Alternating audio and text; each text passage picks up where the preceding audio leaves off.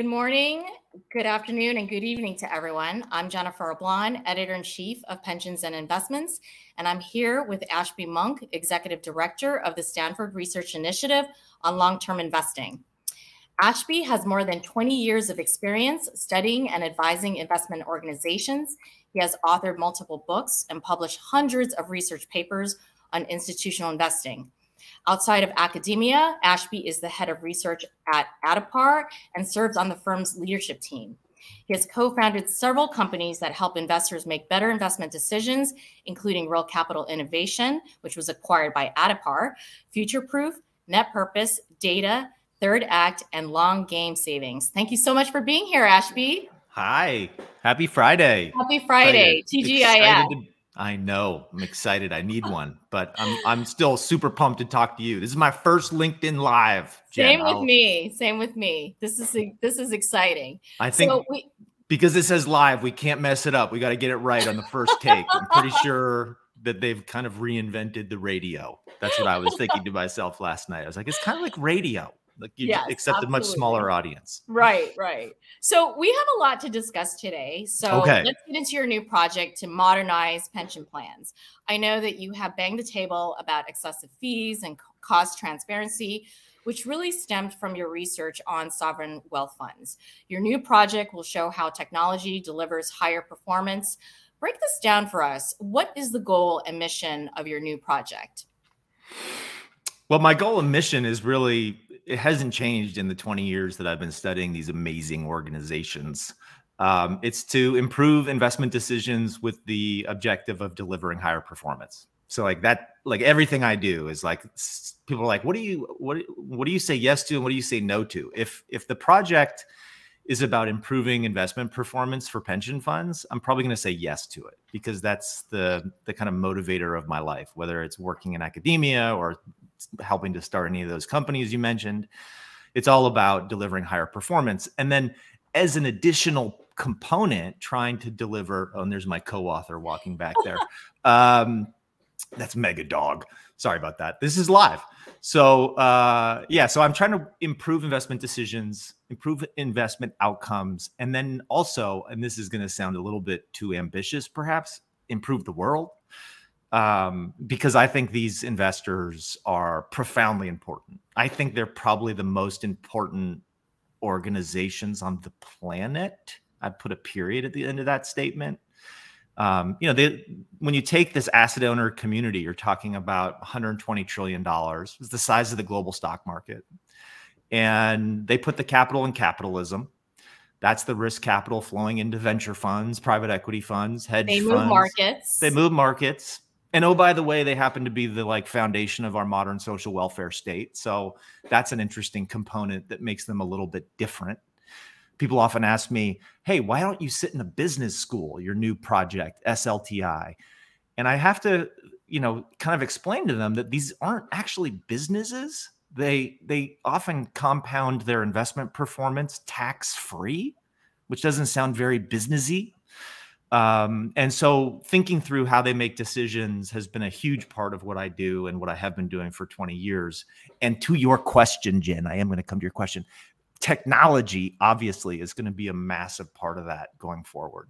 We're going to get out of the world of spreadsheets and into something a little bit more professional grade in the next 5 years. And how has the industry absorbed this? This does sound like a huge shift. Technology can sometimes scare people. Talk about how you've been executing this. Isn't it an interesting moment to be? When we decided to do this, I don't think the Chat GPT piece had actually really hit like it's hit in the last few weeks. So it's funny that I actually sense real fear about what technology is going to do to this industry, but really all kind of knowledge-based industries. Because if you think about what Chat GPT is, it's a knowledge layer. It goes out into the world. You don't really know where it gets the data. In fact, a lot of their data seems wrong. I asked ChatGPT about myself the other day, and it said I wrote books that I never wrote, and I have degrees that I don't have. So be careful if you're using ChatGPT for anything serious. But it is this amazing knowledge layer. You can ask how should I teach my first class at Stanford? It will give you a very coherent answer on like what you should do in your first class. And so that does present a little bit of a threat. I think actually, on just to finish the loop on that, I think the more you know about a topic, the less afraid you are that ChatGPT is going to displace you. It's for that kind of introductory level knowledge that it's quite powerful.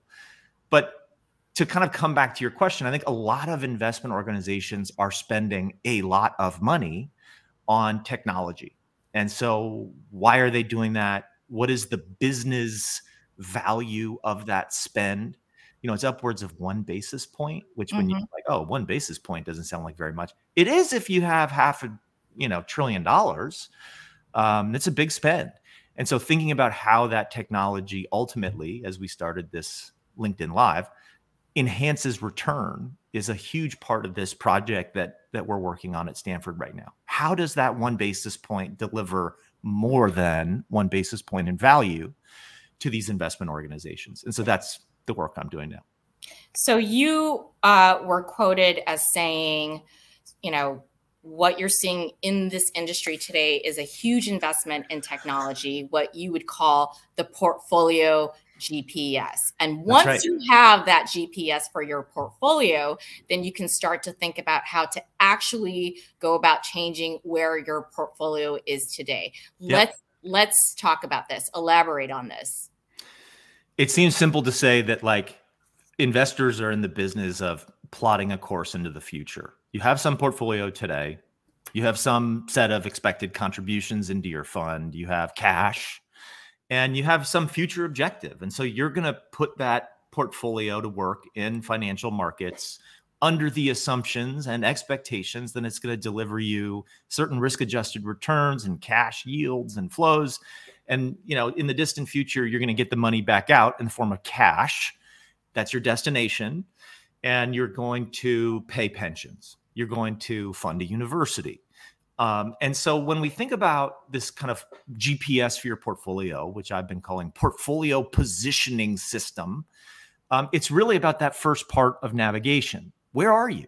If you think about like the personal navigation space, we've really come a long way in 2 decades. Like when I was growing up, I had paper maps in the car, and you really did trust the person next to you that knew a shortcut. This person, I'll make this left turn. I know this way. The lights are all timed, and you're going to catch all the green lights if you make this light. That doesn't happen anymore. I mean, at least not in my world. Now you just look at Waze, and you just look at Google Maps, and Waze tells you if there's a police officer that's going to bust you for speeding, and it tells you if there's a traffic jam ahead. And so ultimately that personal navigation framework has moved from a paper-based model where human experience and knowledge really matter into this data-driven model where everything seems to come through your mobile device, and you're really trusting the mobile device and the data. There you go. And it's funny, I often tell people that there's this London taxi exam that the London taxi drivers have to take. It's called the knowledge. And it's because they've gone through the process of collecting the data, transforming it into information, and building knowledge about where to drive you when you get in their taxi. Now you don't even need that knowledge. I mean, London taxi drivers will hate it that I'm saying this, but you don't need that knowledge anymore. It's on your phone. And it all started with GPS. And, in the initial phase of GPS, I remember giving my dad a GPS device in the 90s. And he was like, this is neato. What do I do with it? And I'm like, well, it tells you where you are. Isn't that cool? And he's like, I know where I am. But there was nothing built on it. It was just like coordinates. And I feel like that coordinate is kind of the moment we're in right now for the investment space, where pension funds are out there.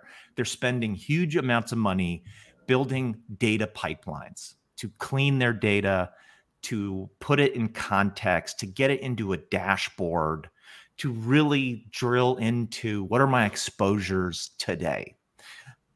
Silicon Valley Bank blows up. People really need to know quickly, what are my exposures to banking assets? Where are my cash positions?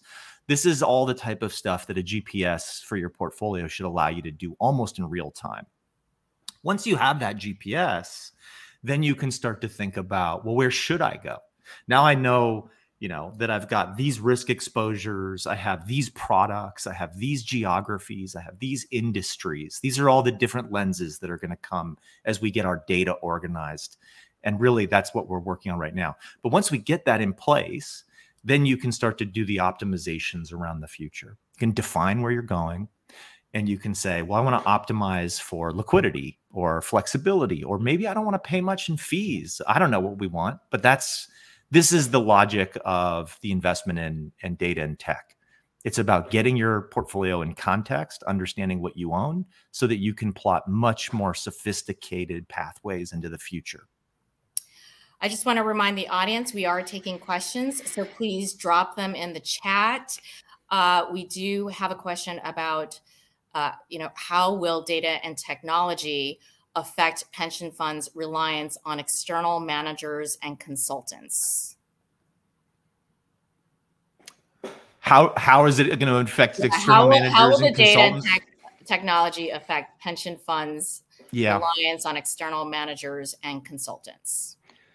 Well, part of me thinks that reliance may actually just shift a little bit, but won't dramatically change. So if you think about, we've gone through this process really over the last 20 years of internalization of investment decisions. People hold up the Canadian model, and really it was the Crown Corporation governance model there that allowed them to compensate people almost as if they were private sector employees. And that was a really empowering moment where it was like, well, maybe we don't need to pay all these external managers all these fees in order to internalize. The technology revolution is going to be a little bit different from that kind of internalization revolution, because the thing with technology is it's best when it's done at scale. It's best when you can pull collective intelligence around the platform, as in a lot of people, a lot of organizations are using that technology. And so that's quite a different framework from the obvious kind of investment strategy where people keep things very close to their chest and they kind of hide their IP for the fear of leaking their secret sauce out into the community. Technology allows you to build mass customization of portfolios that truly reflect your needs and allow you to generate collective value. If you think about the power of your mobile device and getting you from A to B, it really only works because we're all on it, right? Like if only 10 of us were using Waze, like that's not a very useful device. And so that foundational component where we're all kind of bringing our data into the same shared platform with very strict rules on that data and how it's utilized, that shared platform becomes kind of a new ecosystem of decision-making and investing. Those shared platforms and the analytical tools that are built on them, like if you think about the current GPS for just our lives, on that you've got Uber, Lyft, Amazon, DoorDash, all these things that are truly GPS-enabled companies. We're going to end up with similar things in the asset management space. But technology that needs to be built at scale is probably going to be built by independent private sector entities. Right now you see a lot of pension funds thinking, well, I can internalize this and do it myself. I don't think they're going to be able to do that with data and analytics.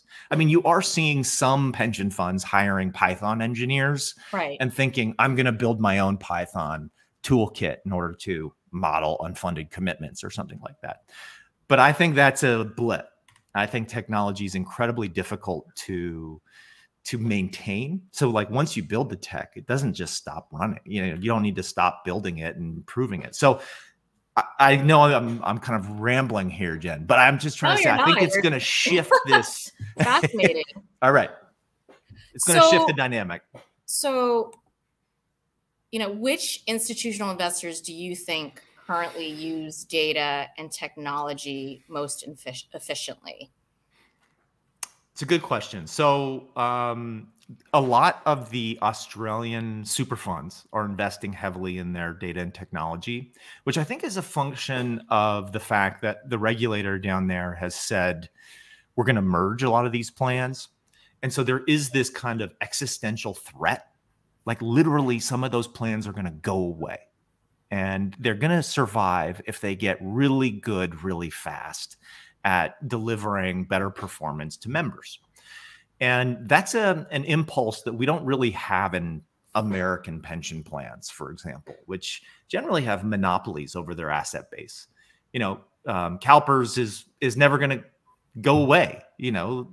Our friends running that organization may change, but that organization will be there. And so in that kind of a context where there isn't a threat of exit, it is hard to find motivation to spend 1 basis point of AUM on technology. You really have to go through the process of building the business case. Whereas when you're down in Australia and you're like, well, we might go away unless we get ahead of our peers, that it's a little bit easier to convince the boards of those organizations to spend aggressively.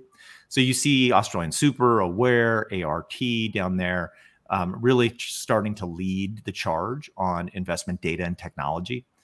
I'd also say the Dutch plans, and in particular APG, has been a leader on technology and data-driven decision-making.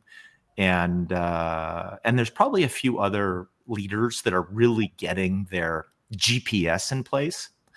But I would say 99% of the organizations, when it comes to plotting the future, so what are my unfunded commitments? What are my projected returns under different scenarios? Almost universally, you will still see a spreadsheet pulled out of somewhere.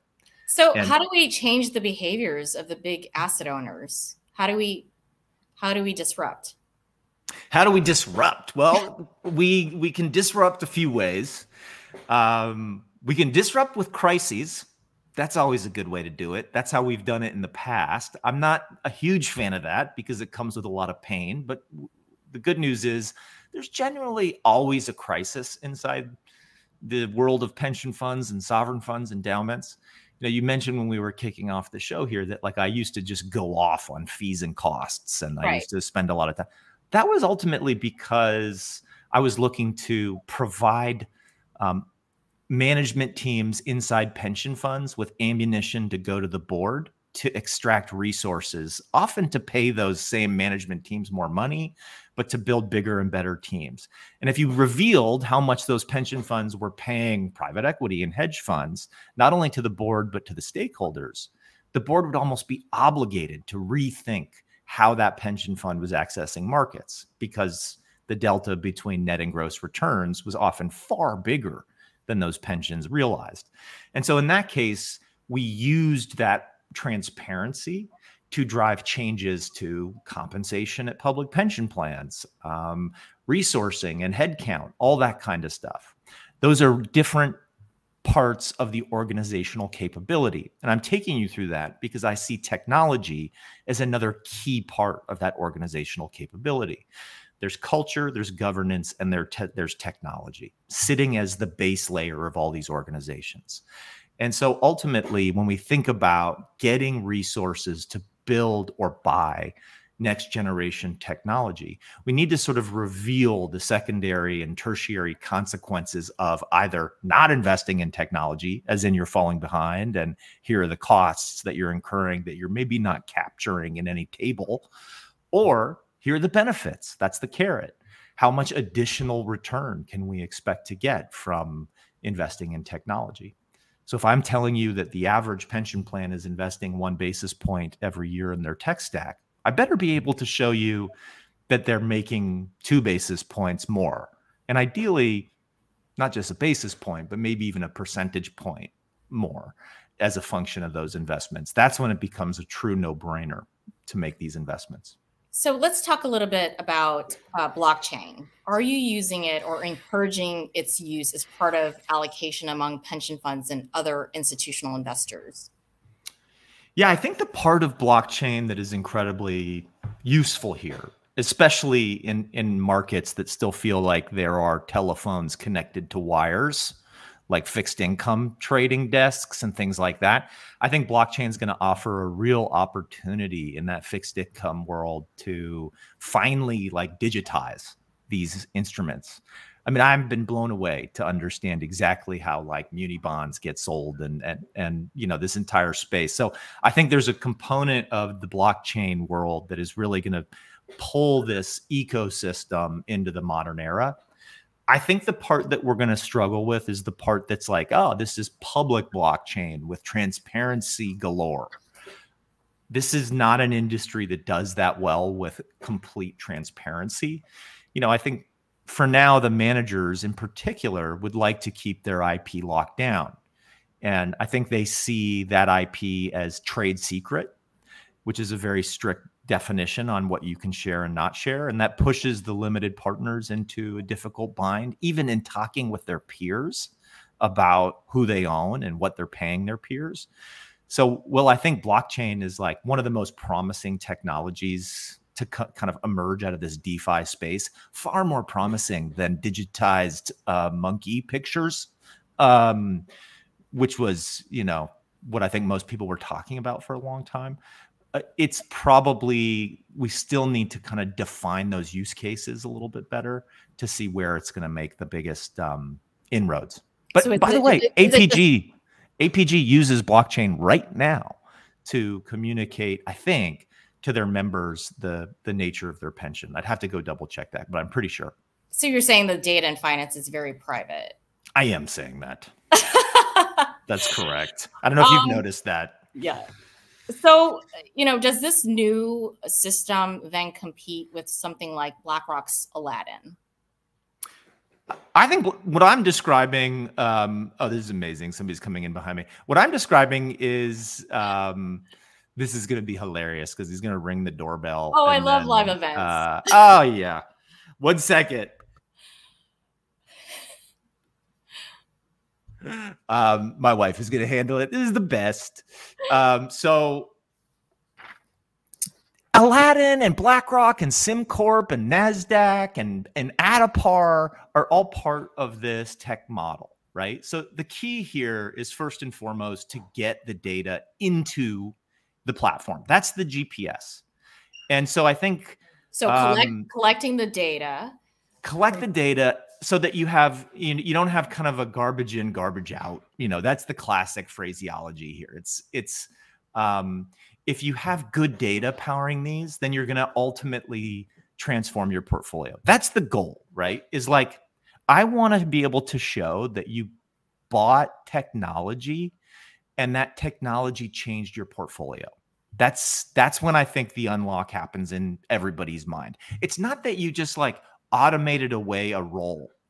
Oh, ChatGPT is going to write my investment memos now, so I don't have to have as many people on staff doing due diligence. That's interesting, but I feel like, if I'm honest, that feels a little bit like the Henry Ford faster horses concept. What I want is a new car, and the equivalent of a new car is the new portfolio. And so when I think about that new portfolio, it's like, all right, we get the data into these systems. The one you had mentioned is one of the systems that is pervasive in the industry. There's a bunch of these different systems that are pervasive in the industry. We need to build the GPS. So we need to build all the feeds to the custodians. We need the private equity managers to allow us to extract the data from their PDFs. Unfortunately, that's how we still get the data from a lot of the alternatives industry. It'd be amazing if somebody out there could just organize that data. Then you've got all of that real-time data flowing through into these organizations. And then you, on top of that data, you start building these analytics. And Aladdin is one of them. And MSCI has their own toolkit. And Adapar has its toolkit, and on and on and on. And my wife is getting a little cameo in the live session here. She's great. I love it. This is the best. This is like radio. This really is. So we have more questions rolling in. Does the technology solution aim for investment outperformance like a hedge fund? Or is Ashby talking about operational efficiencies? Great question, Larry. I am talking about both. So I wrote a nice article for Kaya on operational alpha, which goes to this idea that a lot of people kind of start their thinking about institutional investment at that layer of asset allocation. And they say, I think it was the Brinson paper that said 93.5% of quarterly performance is a function of, no, the variability in quarterly performance is a function of asset allocation.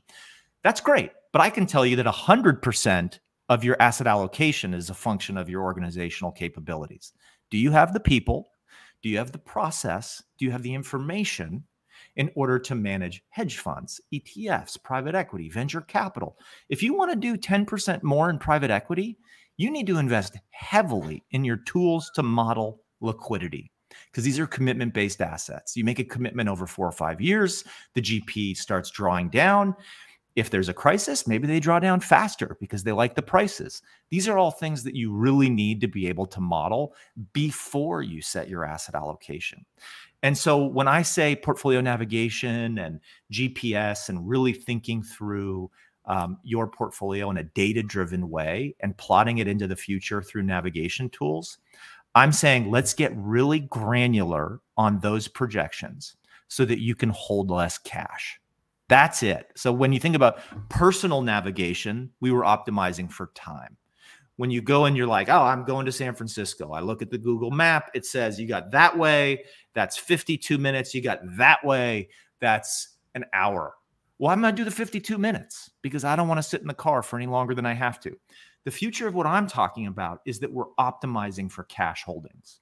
Well, if you model it in this technology, and we're starting to see this with some of the research we're doing, by the way, the really advanced technologized investors, to use a term from a book I wrote, they hold less cash, 1.1% less cash. In fact, what they use that cash for is to make more contributions to alternative assets. So back to Larry's question, yes and yes. This is about operational alpha, empowering different asset allocations, delivering higher performance vis-a-vis your peer group. Let's call that alpha. So in that regard, what kinds of new internal investment staff capabilities won't be necessary in integrating these new data and technology processes? Let's start with the board, because the board of directors may not be like the sexiest part of the pension fund world, but it really is the part that allocates all the resources.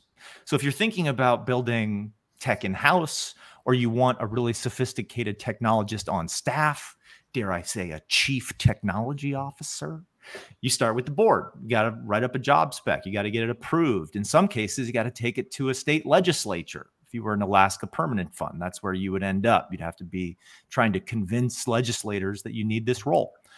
And so ultimately, what I often say is, does the board have this skill, or is there a skill gap there? In my experience, I haven't seen many boards of directors with real technologists. I've seen a lot of boards that have expertise, but that expertise is really about finance, investing, auditing, diligence, etc. It isn't somebody who's built a decision support analytical toolkit that is now sitting on a board and can really help that board and the management team understand how you build, buy, use, maintain technology. So I think the first thing is to go back up to the board and say, technology is important. We need this skill on the board. And there's often skill gap analyses that get done at the board level. And I think we just need to add technology and data as one of those required skill sets for every one of these organizations. I'm going to pivot and ask you Do it. A macro question. Should public DB plans have a joint role of executive director and CIO, or is that too much for one person and should always be split into separate roles? What would be a best practice? Best practice would be to split it, because you generally want dual reporting lines. You want maybe like a chief risk officer jumping their reporting into the CEO, or maybe having dual into a CIO, CEO. So this is the fun part where it's like, okay, there's a recipe, but like really delivering something delicious means tweaking the recipe to meet your unique needs. Every organization is different. And sometimes when you combine those two roles, especially for an individual that has the trust of the board, these organizations can move faster. So I don't know if you've noticed this, Jen, but pension funds aren't always the fastest to move when it comes to facilitating co-invest or choosing a new manager or frankly paying for technology. And so I acknowledge that, well, the best practice governance would say you should split that up. You really have to understand the context of these organizations. No two pension funds are the same. Their capital is different. Their governance is different. Their location is different. And so understanding what's there, you know, two cases where I think it's done incredibly well, where they're shared.